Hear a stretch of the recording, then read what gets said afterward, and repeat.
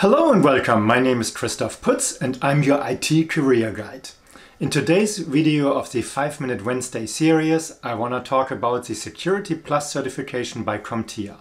And I want to ask the question and answer it, of course, is the Security Plus certification worth it? So is the certification that valuable? Is it worth the effort? So is the certification really worth the effort? Is it worth your time? And my answer is really very easy to say, yes it is.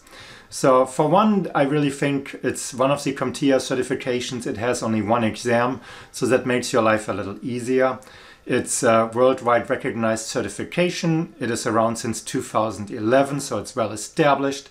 There are over 2.3 million people that have been certified with the Security Plus certification worldwide. So there is already an existing, I want to say, foundation of that certification. So the name has been around, hiring managers know about it, even HR departments know about it, and it's simply in the cybersecurity world to be known that Security Plus is a valuable certification.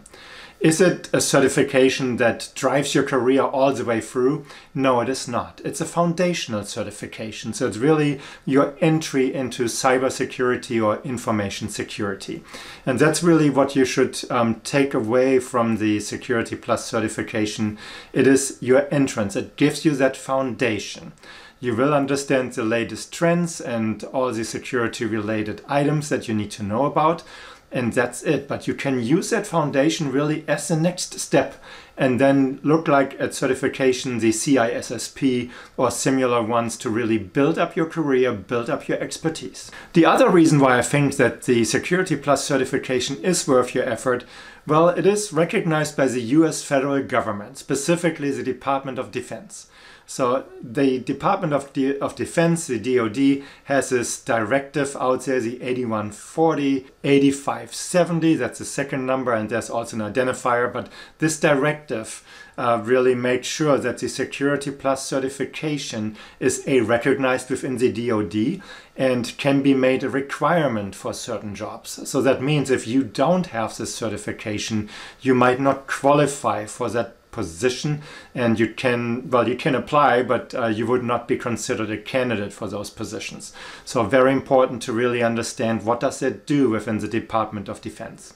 And so I think that stamp of approval by the DoD and the federal government is very critical.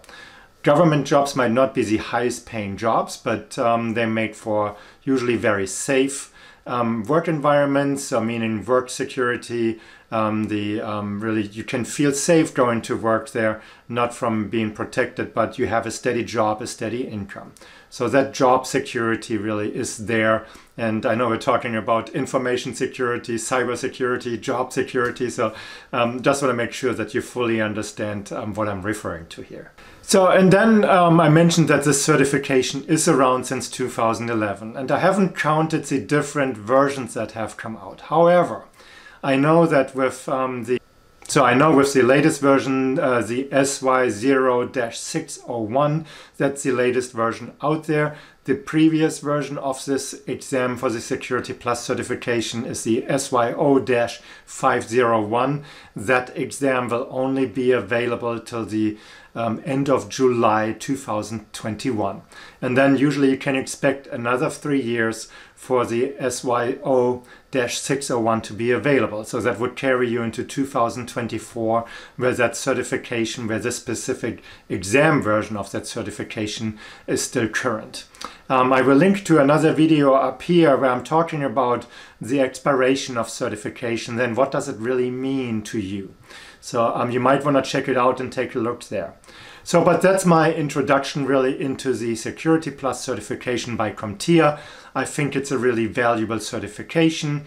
Even if you have already a couple of years of experience under your belt, I think if you are looking for a new job and you want to show your credentials and you combine it with other certifications and then back it up with the work experience that you have acquired over the years, well, you should be a good and qualified candidate for almost any job that you're applying for. Granted, you need to meet certain qualifications and experience, but you get the idea of what I'm trying to say.